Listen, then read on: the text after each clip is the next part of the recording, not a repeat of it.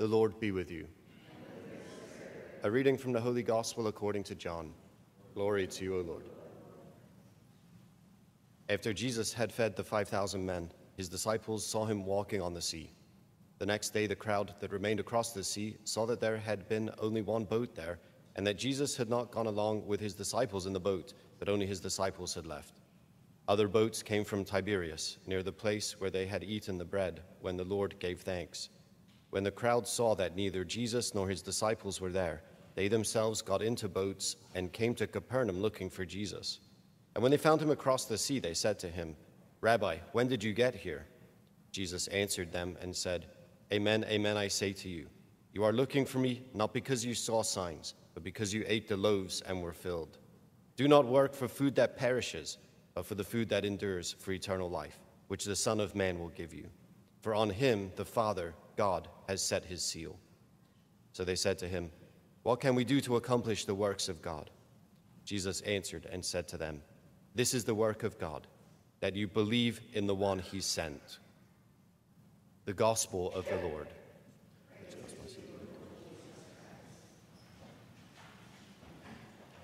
That was good, my friends. Just as I was, thinking, what great joy and excitement, what great Paschal joy we have to be here this morning. You all nearly didn't sing the Alleluia. You're not ready. We're going to offer the sacrifice of the Mass. You're not ready to sing an Alleluia? Come on. What Jesus has done for us. I mean, this is a place of such great rejoicing. Somehow my voice is louder than all of yours put together. I don't know.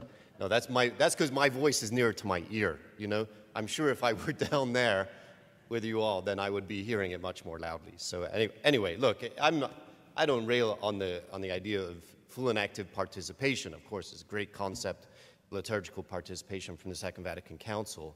Full and active participation isn't singing loudly, it's uniting ourselves to Jesus. And that's the thrust of the gospel that we have today, right? I mean, I might be tempted to look for signs of life this Monday morning.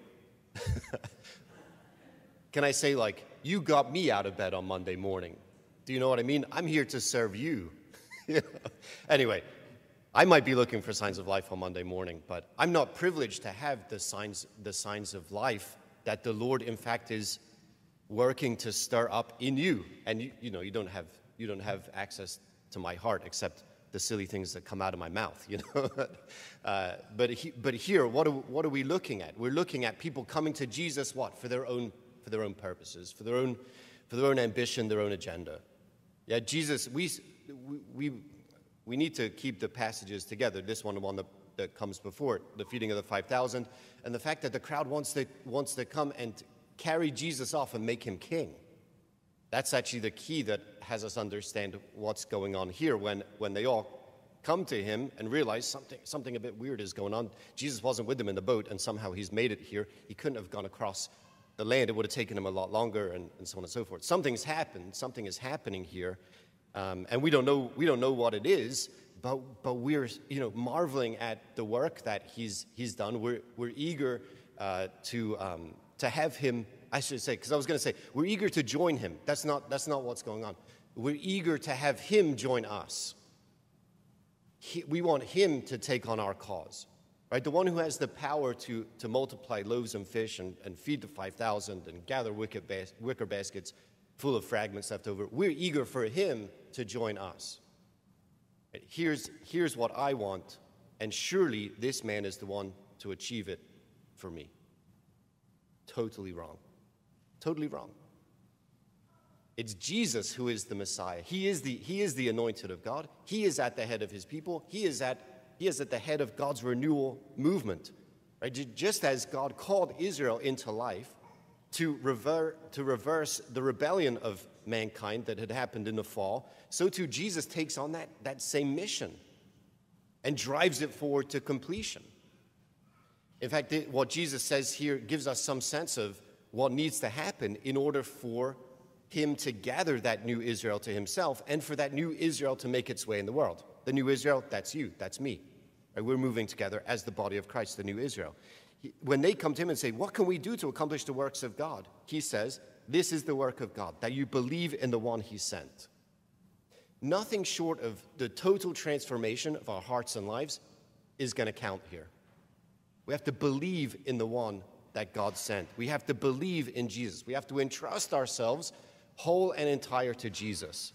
That's what's going to make a difference. You want to be part of a renewal movement that is supposed to restore all of creation? Now, when I ask that question, of course, it's rhetorical, but you should say, yes, I do. And your presence here this morning says, yes, I do. I want to be part of God's renewal movement, the renewal of mankind, finding his proper place in God's creation, and restoring the entire world so that it can live to the plan and purpose of God. Yes, that's why we're here. If we want to be part of that, what do we need? We need to be transformed. That's what needs to happen. We need to be transformed from the inside out or from the outside in, however God wants to do it. But we have to be transformed whole and entire. We're being called by Jesus for this. And how does it happen? It happens through belief. It happens by our entrusting ourselves to Jesus. We have to trust him no matter what, no matter where we are. No matter what's going on, we have to trust him. We can trust him. How can we not trust him, in fact? He's the one who's at the head of his people. And we're right there, looking to him. Where is he going? What is he up to? What is he doing? How is he breathing his life into me now so that I can follow him faithfully on the way? That's all that matters. You know, we celebrate the feast of St. Athanasius today. Great defender of the divinity of Christ. Fantastic. Spent a total of, I think he was sent into exile 3 times for his faithfulness and spent 17 years in exile. Well, you know what? Good for him. We celebrate him today as great saint. Why? Because he was faithful to Jesus. Because Jesus was at the head. He saw him there, right? He saw him at the head. And he gave himself to him. He trusted him. And he followed him wherever he led. The rest of it really is immaterial. Faithful to the end, entrusting ourselves to Jesus, following where he goes. That's our entire life. That's our entire life. So we give ourselves to Jesus again. Here at the altar, we entrust ourselves to God through and with and in Jesus. And we receive the fruit of the Paschal banquet. We receive the fruit of Jesus' sacrifice so that we can have the life of God in us and we can live faithfully to him in everything and at all times.